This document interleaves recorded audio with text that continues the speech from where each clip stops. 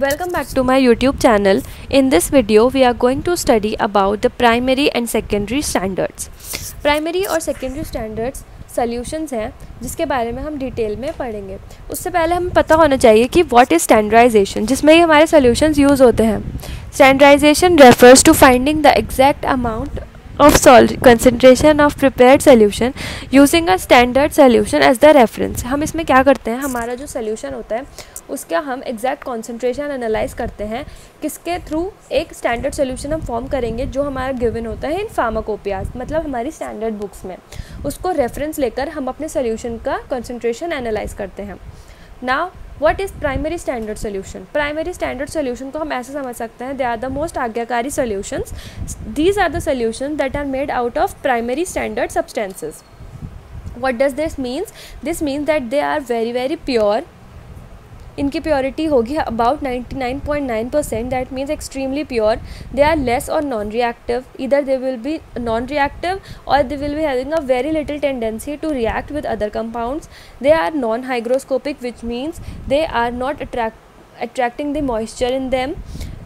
They are used to standardize secondary standards and other reagents. हम इससे जो हमारे secondary standard solutions हैं उनको standardize कर सकते हैं. And not only the secondary standards, बल्कि many other reagents also. The examples are potassium bromate, sodium chloride, zinc powder, etc. Next we have the secondary standard solutions. These are the solutions that are specifically made for certain analysis. In solutions को हम बाकायदा prepare करते हैं कुछ भी analysis करने के लिए. ये उतना ज़्यादा प्योर भी नहीं होंगे. They are not very pure. They are reactive then primary standards, मतलब in comparison to the primary standards they will be more reactive. They are somewhat hygroscopic, मतलब not completely but somewhat they will be hygroscopic in nature. They are use for specific analytical experiments. For example anhydrous sodium hydroxide, potassium permanganate.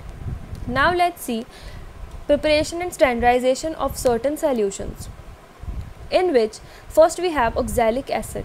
इसका हम पढ़ेंगे सबसे पहले oxalic acid का solution 0.1 normal solution हम कैसे prepare करें और उसे कैसे स्टैंडर्डाइज करें. तो in order to make 0.1 normal solution of oxalic acid, first of all we will be weighing it 6.3 gram of oxalic acid and then we will be dissolving it in 1000 ml of distilled water.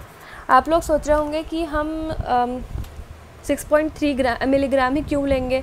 तो पहले मैं आपको ये बता देती हूँ. हम इसमें क्या करते हैं, जो हमारा ऑक्सैलिक एसिड होता है उसका जो मॉलिक्यूलर वेट होता है वैसे तो वो 90 होता है, बट जो ऑक्सैलिक एसिड हम लैब्स में यूज़ करते हैं उसका जो मॉलिक्यूलर वेट होगा वो होता है हमारा 126, क्योंकि उसमें 2 मॉलिक्यूल्स ऑफ वाटर भी ऐड होते हैं. जैसे हमारा ऑक्सैलिक एसिड C2O4H2 है तो C2H4O2.2H2O हो जाएगा हमारा फार्मूला ऑफ ऑक्सैलिक एसिड जो हम लैब्स में यूज़ कर रहे हैं. इसलिए इसका जो मॉलिक्यूलर वेट होता है वो 126 होता है रेदर देन 90.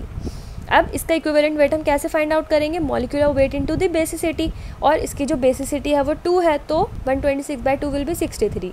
तो अगर 1 ग्राम के लिए 63 ग्राम है हम यूज़ कर रहे हैं तो 1 नॉर्मल के लिए हम 63 ग्राम यूज़ कर रहे हैं तो 0.1 नॉर्मल के लिए हम यूज़ करेंगे 6.3 ग्राम. इसलिए हमारी जो प्रिपरेशन है उसमें हमने ऑक्सैलिक एसिड का जो कॉन्सेंट्रेशन लिया है it is 6.3 milligram of oxalic acid और उसे डिज़ोल्व किया है इन 1000 ml of distilled water. Distilled water ये हमेशा हम यूज़ करेंगे. मैं आपको ये बार ये बात नहीं बताऊँगी क्योंकि जो हमारा डिस्टिल्ड वाटर है it is free from impurities, तो हमारी जो कैलकुलेशन है वो एक्यूरेट होती है. अब हम देखते हैं कि हम इसको स्टैंडर्डाइज कैसे करेंगे. सबसे पहले we will be taking 25 ml of deionized water और distilled water and we will be adding 3 drops of phenolphthalein to the oxalic acid. We will be steering it which means हम उसे मिक्स करेंगे. फिर हम ब्यूरेट की reading को nearest to 0.01 ml fix करेंगे और हम उसका टाइट्रेशन स्टार्ट करेंगे विद NaOH. हमें ये बात लर्न करनी है कि हम ऑक्सैलिक एसिड का स्टैंडर्डाइजेशन कर रहे हैं with oxalic acid in the presence of phenolphthalein as an indicator. फिर जब हमें एंड पॉइंट मिलेगा, एंड पॉइंट कैसे मिलेगा, पहले जब हम स्टार्ट करेंगे टाइट्रेशन अपना तो हमें पिंक ड्रॉप्स मिलती रहेंगी जैसे जैसे हमारा NaOH उसमें फॉल होगा.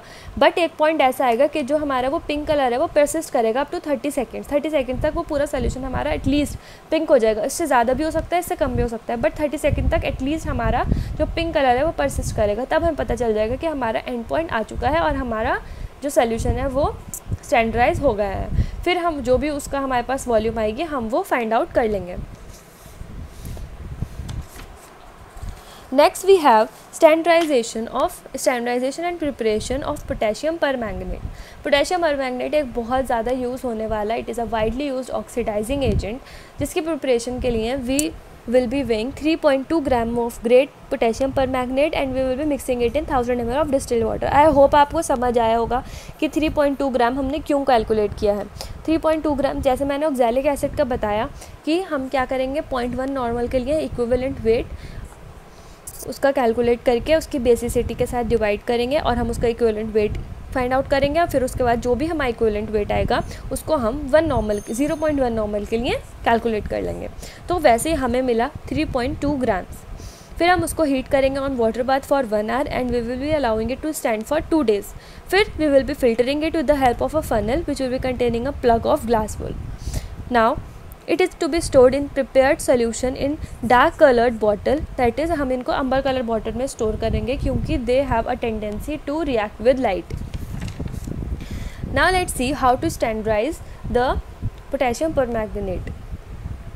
First of all, clean and dry all the glasswares as per standard laboratory procedures.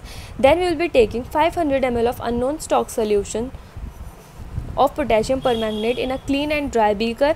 Then we will be rinse the burette with distilled water, मतलब हम burette को एक बार वॉश करेंगे with the help of distilled water. Then pre-rinse it with a portion of KMnO4, फिर उसको थोड़ा सा KMnO4 से रिंस करेंगे। ये जो हम पूरा प्रोसीजर कर रहे हैं ये हम कर रहे हैं to avoid the impurities basically. तो before you fill it up for the titration, एक बार KMnO4 को टाइट्रेशन के लिए फिल करने से पहले हम उसमें उसको रिंस करेंगे with the help of it. Then will be taking 20 ml of oxalic acid. अब पोटेशियम परमैंगनेट को हम किससे स्टैंडर्डाइज कर रहे हैं, हम उसे स्टैंडर्डाइज कर रहे हैं with the help of oxalic acid in a conical flask.